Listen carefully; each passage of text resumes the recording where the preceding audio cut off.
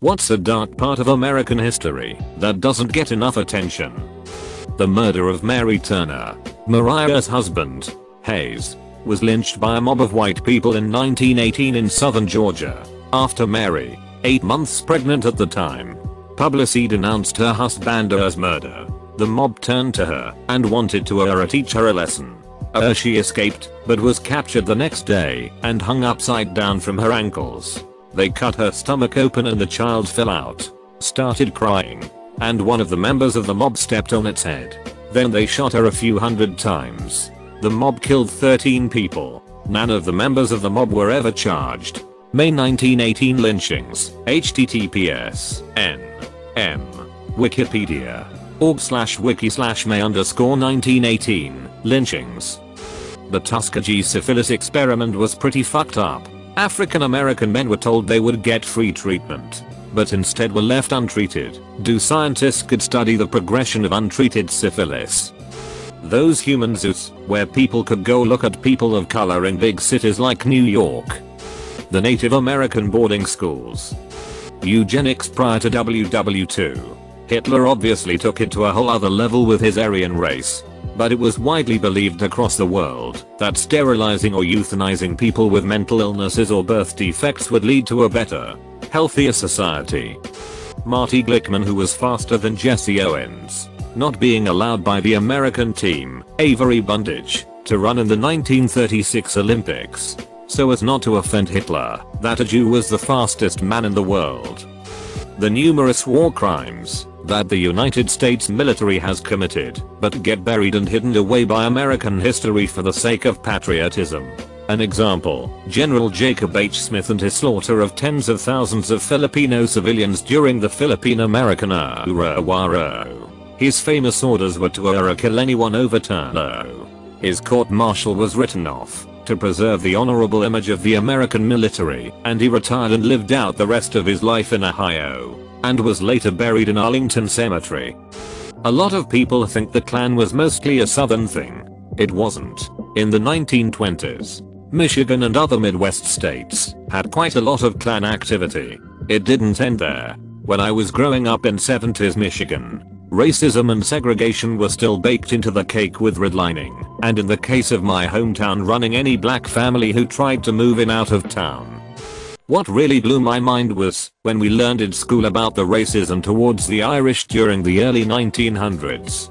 To me, the most interesting part is that they were hired with very low wages to do jobs that people wouldn't send their slaves to do, as it was too dangerous. Tulsa race riot of 1921 always stuck with me. Letting German and Japanese war crimes be forgotten in exchange for experiment results in WW2. We think it is wrong you tortured those people, but could we maybe see the results? Colonialism in a nutshell, namely the Philippines and Hawaii, come to mind for me first. Also the pardoning of Japanese war criminals and paying for Unit 731's data is a big dark stain. The presidential assassination that no one talks about. James A.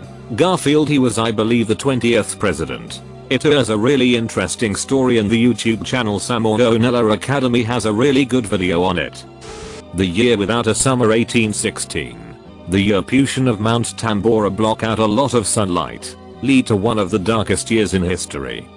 The 1973 Chilean coup d'etat, https n.m. wikipedia.org/wiki/1973 Chilean_coup_dated was our counter-IRA's original 9/11 because it happened on September 11th, 1973. It was an absolutely despicable action that led to the deaths of hundreds of thousands. The U.S.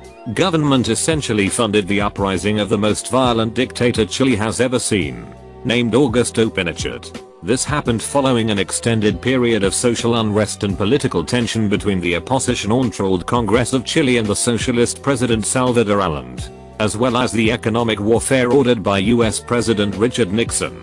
This was a terrible world event that got overshadowed by another terrible world event. I am not saying the Twin Tower attacks were not horrible, they were absolutely awful and dreadful. However, it is important to remember both events and be aware of it. Violence against African Americans in the post-Reconstruction South is very well studied. However, the lengths by which honest-to-goodness white supremacists went to with their sexual violence against African Americans is truly something horrifying. I understand why it isn't touched on too much before high school. And I also understand why it isn't discussed deeply in depth in high school either. But it's pretty ignored compared to the degree that it's occurred. I was going to say treatment of Native Americans, but that's been stated already. So let's instead name the massacres of early trade unionists. The Ludlow Massacre comes to mind as one example from April 1914. But it was far from the only one.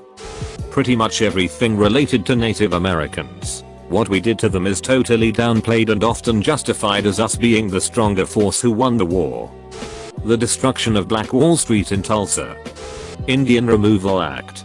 Americans pushed the Native Americans, Indians, out of their homeland, killing anyone who refused to leave. Americans claimed it was their God-given right to take whatever land they wanted. Natives would trade and have treaties before this. It was sad. Mothra's Day. 1985. Philadelphia. 6221 Osage Avenue. Move Massacre.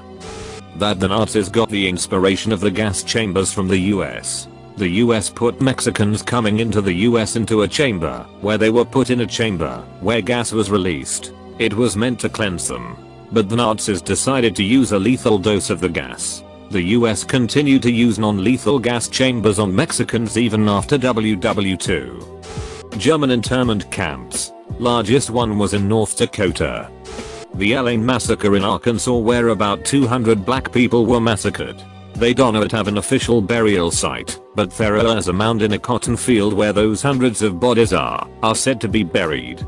A couple months ago I also just learned about the Chicago race riots, where black citizens in Chicago were attacked, and the city was in chaos for 10 days. Side note, I don't like calling it a riot, because I feel like that implies that both sides were guilty in participating, but black people were being attacked for merely existing, and they only really fought back but never started the fights. Both of these happened in 1919.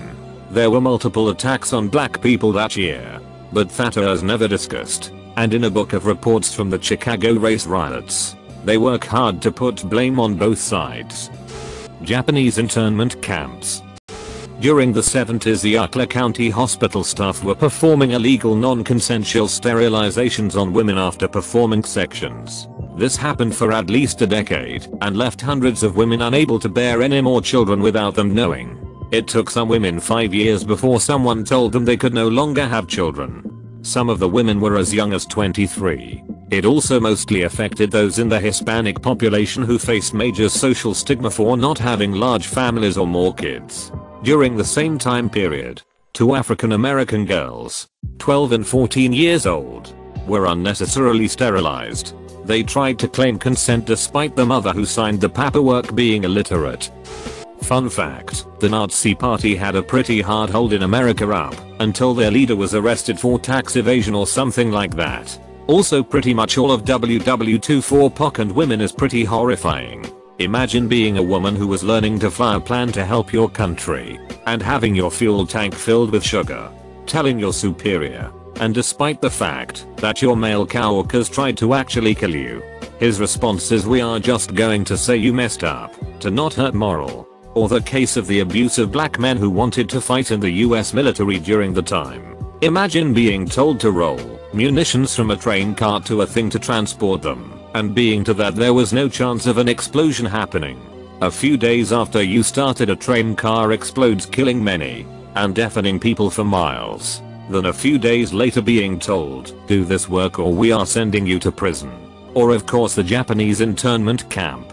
Patriotic anti-Asian cartoons that the government pushed to reduce trust of the Japanese and removal of all your worldly possessions, simply because the country that your family immigrated from attacked the US. Fun fact, the only state that the US government couldn't do this to the Japanese population in was Hawaii, simply because the Japanese population was too high. American big stick policy in the Americas. They did a lot of fucked up shit down there. They would lead coups against democratically elected presidents to protect the banana companies. There were concentration camps for Japanese during WWII. They didn't kill anyone, but it was still terrible. All the awful stuff Columbus did. He punished people for minor crimes such as stealing food by cutting off body parts and selling them into slavery. He congratulated his brother for marching a woman naked through the streets and having her tongue cut out after she insulted their family. He dealt with the rebellion by dismembering the rebels and marching their mutilated corpses through the streets as a warning to the others.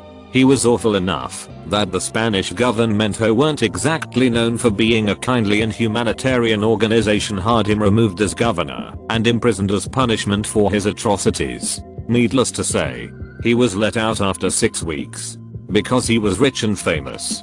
Close bracket.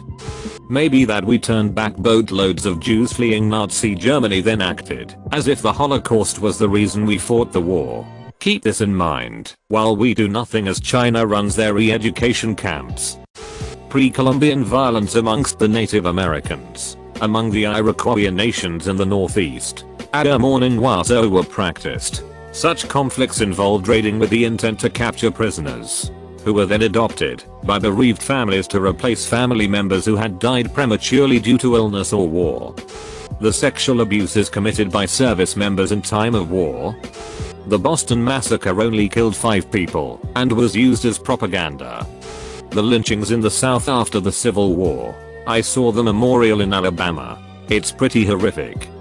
Hitler's eugenics programs and laws initially came directly from U.S. Also, the U.S. was enthusiastically protecting its own white supremacy with little pushback all through WWII. The initial theories, research, decades of heavy pro-eugenic propaganda and resulting culture culminated in the 1927 Supreme Court ruling, allowing forced sterilization on the basis of undesirable genes.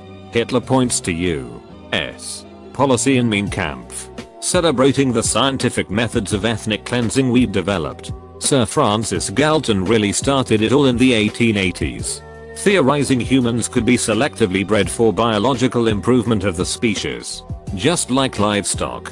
He concluded, among other things, that good genes are what made the upper classes upper class.